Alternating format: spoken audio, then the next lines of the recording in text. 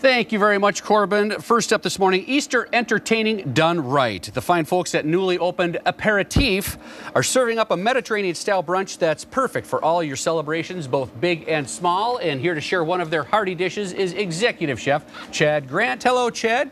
Welcome to the show. Congratulations on Aperitif. What does the name mean, Aperitif? It's a digestive cocktail typically enjoyed before a meal. It helps with the digestive qualities of the whole meal and kind of puts you into the relaxation Kind of like mode. an aquavit in the Scandinavian culture. You bet. Well, tell us about your location. You're in Woodbury. Whereabouts? We're on the corner of Tamarack Road and Bielenberg Drive, right off of 494.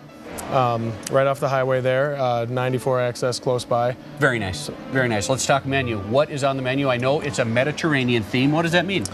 Mediterranean food is, really fresh, quality seafoods, produces, prepared in simple but proper cooking techniques. We highlight the ingredients that boast from the Mediterranean Sea and the regions around the area. Nice. So it's really just highlighting the great foods that come from that. Great video we're looking at here, the ambiance. It looks really cool, really a chic place. You got full bar, we see. Yes. Full bar service. Yep. And exciting news today, this Saturday, you start your brunch. We open for brunch. We're really excited. We're working to get open Saturday morning, and we have a variety of different wines by the glass. We have a great menu. Really nice stuff. You brought a lot of cool stuff off the menu here, but I want to get to cooking, and if we have time, we'll go through what you brought today. What are you going to prepare for us? We're going to do a smoked salmon carbonara. Oh, nice. It's traditionally it's made with ham. We make our own smoked salmon in-house. Really nice. What do you got going here, first thing? This is just some heavy cream. This is a really simple dish. It doesn't get any easier than this. And we have our house smoked salmon. Let me hold that. Let's see a shot of this. You smoke this in-house? I do. How much at a time? We'll do about 15 pounds at a time. Oh, wow. And that, we have a few other dishes where we use smoked salmon. I'd be happy just eating the smoked salmon. Absolutely. And, if you don't smoke your own salmon, you can, if you're up on the North Shore or something, pick up some of that salmon. It's really nice. There. So what we do is we just add that to the cream because you don't really want to cook it. It's already cooked. So we just kind of warm it up a little bit. Now, traditionally, a carbonara, there's two elements to a sauce to actually thicken it. A lot of times they use egg or an egg yolk to kind of thicken the sauce. We're really just heating it up. First thing I like to do next is go in with some salt and a little bit of pepper. You don't want to go too much because there is a good amount of salt in the smoked salmon as well. Yeah. Now, do you brine your salmon? There's a couple different ways that we'll do it. It's you can put a dry cure on it, or you can do a wet brine. This one is actually soaked in a wet brine overnight, and then it smokes for about an hour and a half to 2 hours. Secret wet brine? Absolutely. You want to give up that? I like to smoke fish. You got to give up that recipe. Okay, so you let this kind of bathe in the cream for a little bit. Right, and we go in with some garlic. Soft cooking techniques on this one. You don't really want to cook anything with high heat. It's just a really nice creamy dish, and the smoked salmon flavor kind of permeates through the cream.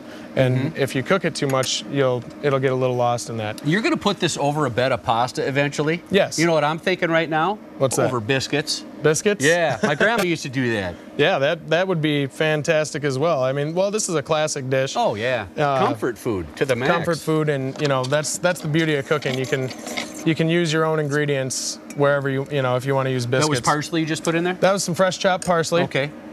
And then really, we're right there. We're just going to heat our pasta up really quick. And we just bring this up a little more. Now the sauce is, it looks a little thin. Traditionally, what we would do at the end of that is to put a little egg yolk to thicken it up. You want this over here? Sure. Okay. We do we'll just go right in with the pasta. I'll leave that there. I thought you were going to pour that. Okay. Well, what you want to do is you want to toss it together a little bit. Okay. Well, here we go. This is the show. And get it. Is this a menu item just for the brunch, or is this right on your regular menu, your entree menu? Or? This is going on our brunch menu. Oh, nice. And what we'll do here is just kind of scoop it in there. Don't be bashful. It's pasta. It's fun. We clean up the plates a little bit after we're done here. Beautiful, yeah. So we go in with the pasta there, and then to finish this, just clean the edge up here. We're gonna go over the top with a little bit of bacon. Now we're talking. Or a lot of bacon. Now we're talking. And this is so simple and delicious, and it's just really amazing how the theme with Mediterranean food. They love bacon in the Mediterranean too. Well, they love it everywhere. And then to finish that, we're going to put a poached egg over the top of that. And then that is our egg yolk element that'll thicken the sauce. And what happens when you break into that egg yolk, it goes down and thickens. I've noticed that when I've been in Europe, they put a lot of poached eggs on top of a lot of foods. I've had pizzas with poached eggs on top of them. Absolutely. And this is on the brunch menu. Let's quickly, we got under a minute. Let's walk through some of the items you brought today. Let's start down here. Speaking of eggs, this is a traditional eggs Benedict. We use a really good applewood smoked ham on that. Nice. House-made brioche bread. We bake all of our breads in-house. This is a French-style veal meatloaf. And it's made from veal. It's got a little mushroom bordelaise and a poached egg on top with béarnaise sauce on top. So that's really stick to your ribs. Here's the star of the show. This is the one that's got my attention. When I think Mediterranean, I'm thinking shrimp. Right, exactly. There's a lot of different varieties of shrimp that come from the Mediterranean. Very classic and simple, with simple accompaniments. We got a little bit of desserts here, a little bread. Yep. What's the wrapped up? That is actually a caramelized baked apple, and we wrap it in phyllo dough, and there's a... this is a dessert? It's a dessert. There's vanilla creme anglaise on the bottom of that, so they can bust into it. It's like a takeoff of a nice apple pie, so to speak. Beautiful. Aperitif. Welcome. The new kids on the block love it. It's a smash.